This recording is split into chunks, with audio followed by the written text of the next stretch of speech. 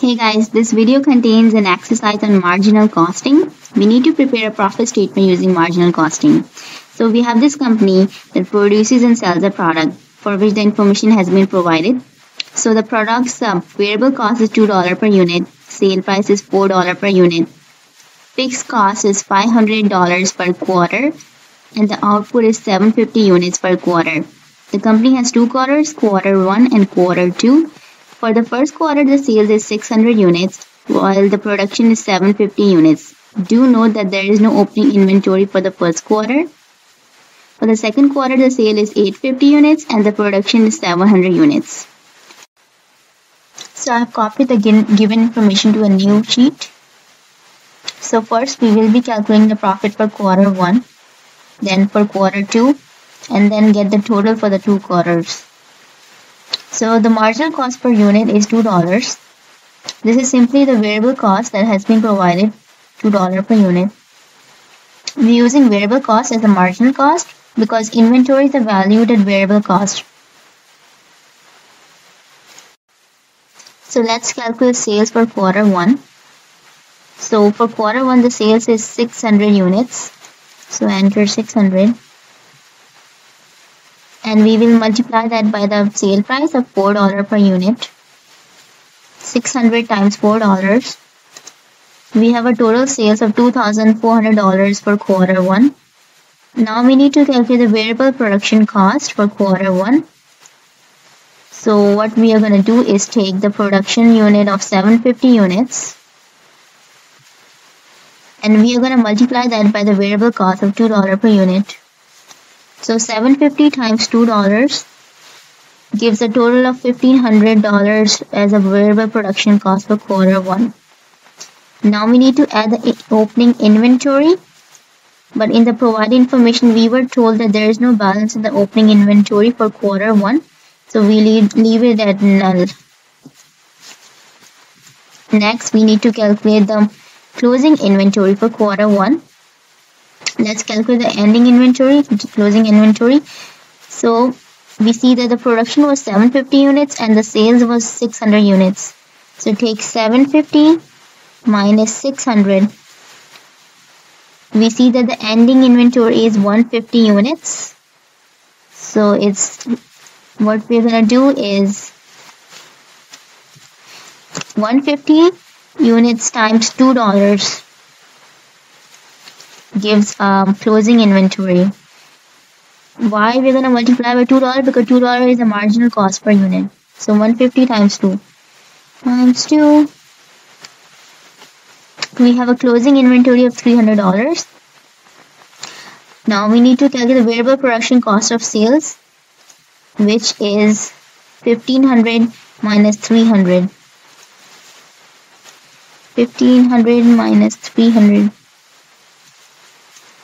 So the variable production cost of sales is $1,200. Contribution is simply taking the sales minus variable production cost of sales. So 2,400 minus 1,200. Contribution is $1,200. In the provided information, we knew the fixed cost is $500. So enter 500. Now we need to calculate the profit. So we would take contribution minus fixed cost. So 1,200 minus 500.